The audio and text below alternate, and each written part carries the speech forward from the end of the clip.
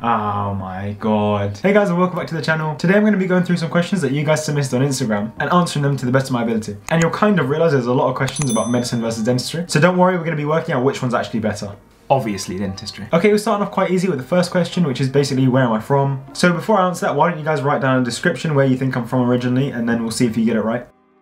Okay, so I'm actually originally from Egypt, from a little town near Cairo. Not the most interesting town in the world. And I came to the UK when I was quite young, like roughly 2-3 years old. And yeah, I've been here ever since. So that was nice and easy. Now we get into the first of the medicine v dentistry questions, which is, do you ever kind of wish you did med for the street cred? And to be honest, no, not really. I have to admit, I have thought about doing medicine, but that's only because I want to do something called maxillofacial surgery, which means that you kind of have to do medicine and dentistry. But if I had to pick one of the two, I'd always pick dentistry over med. And I think that's just because I find dentistry more interesting. It's a lot more practical and hands-on, and I feel like it has a bit more freedom than medicine does. So yeah, I don't reject my decision to do dentistry at all. I genuinely do love the course. I really enjoy the career as a whole. And if I want to do medicine down the line, I can. So win-win. Okay, and question number 3 is dentistry harder than medicine? Now this is a big controversial topic between dentists and medics. Dentists think that dentistry is way harder, medics think medicine's way harder. I personally think they're about the same, or if I had to pick one, I'd probably say medicine's a bit harder, to be honest. Shots fired!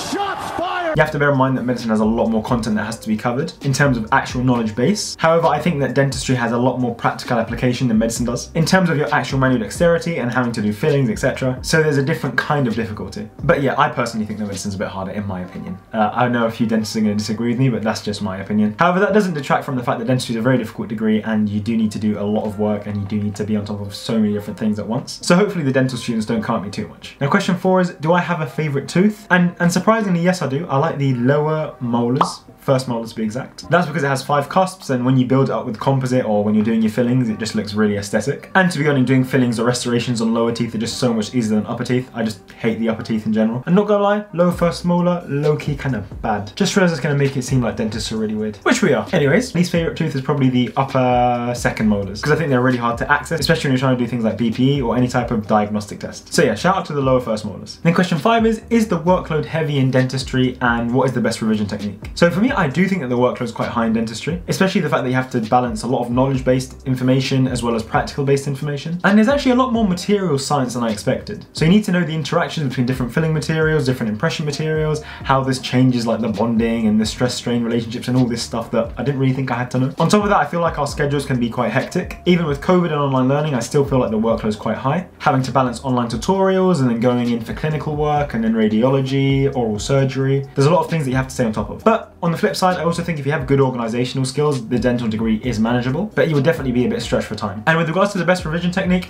I'm still trying to work that out myself. What I'm currently trying to look into is stuff like active recall and spaced repetition. And what I've done is I've made this little timetable on Notion that reminds me to go over topics at certain times. So usually what I'll do is whenever I've covered a new topic, I'll write down the date that I did it, then I make sure I repeat it 1 day later, then a week later, a month later, to ensure it just stays in my memory. And so far I do feel like I'm learning more concepts than earlier years, but the flip side is it is quite tedious and it takes a lot of time. So we'll see if it reflects in my exams this year. And I'm going to read the next question off my phone because it's quite long. It is, what do you wish you'd known about studying dentistry before you started studying it? And what do you wish you'd known before studying at KCL? So again, I think this kind of links to the workload and having to manage your time well.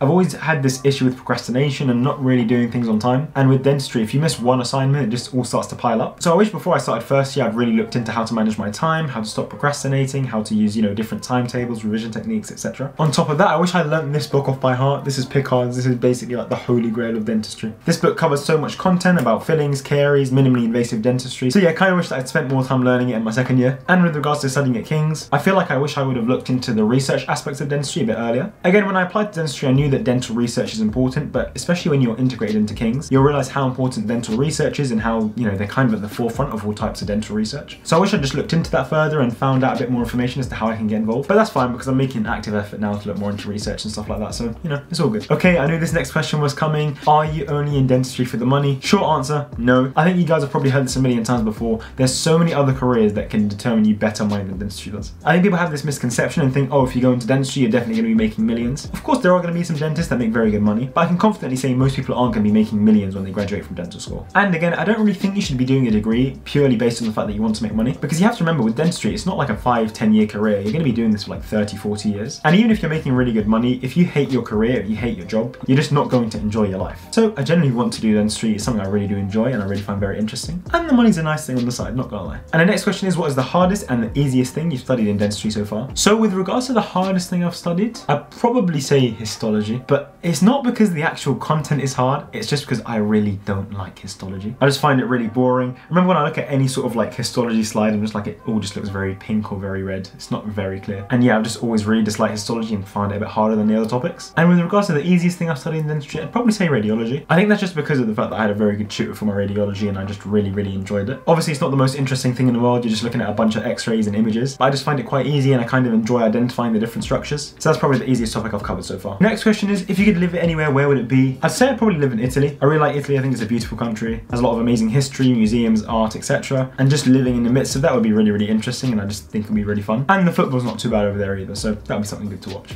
Next question is, what speciality do you like the most and what speciality do you like the least? So I'd say the speciality I like the most is a tie between maxillofacial surgery, or like dental surgery in general, and prosthodontics. So maxillofacial surgery deals with really extreme trauma, especially things like lacerations to the face, like broken bones, etc. Quite gory stuff. And prosthodontics is more to do with stuff like dentures, crowns, bridges, more cosmetic work. So those two fields are the ones that I'm kind of interested in at the moment, but it's quite early, so I might change my mind in the future. And with regards to the specialty I like the least, I'd probably say periodontology. I don't know why, but I just find it a bit boring to look at the gums and just deal with gum disease, etc. And I wouldn't really want to go into a specialty that I don't enjoy, so that's probably the one that I like the least. And the next question is, if I didn't do dentistry, what would I have done instead? Okay, so this is a good question because I'm not that sure. I think it would be a tie between either medicine or just an economics-based degree. Medicine because obviously it's quite similar, healthcare elements, etc. And economics only because I really enjoyed economics in secondary school and I think it'd be quite a cool career to go down. But at the same time, I know that, you know, anything in the economics field is a very competitive and high stress environment. So that's something that would kind of deter me as well. So to be honest, I probably would just do medicine. I wish I had a more exciting answer, but I just don't. And lastly, the question of, do you think dentists deserve the title of doctor? Oh my god. The amount of times I've been asked this, or I've just had people that do medicine, you know, kind of say, oh, you guys don't deserve the doctor title. It's a bit crazy. Personally, I don't really care if I have the title of doctor or not. I think it's more of like an ego thing. It's like, oh, it's cool to be called doctor. But with regards to whether or not I think dentists deserve it, I think they do. I believe dentists are masters of our field. The way I kind of think of dentists are masters of oral medicine. And dentistry is kind of a speciality of medicine in itself. And the amount of knowledge and practical skills and development that you need to become a dentist rivals that of a doctor. And for that reason, I do think the dentists deserve the title of doctor. But then again, I don't really care that much. I feel like some dentists get really offended by it. They're like, oh no, we really deserve it. Which we do, but you know, it's not that deep.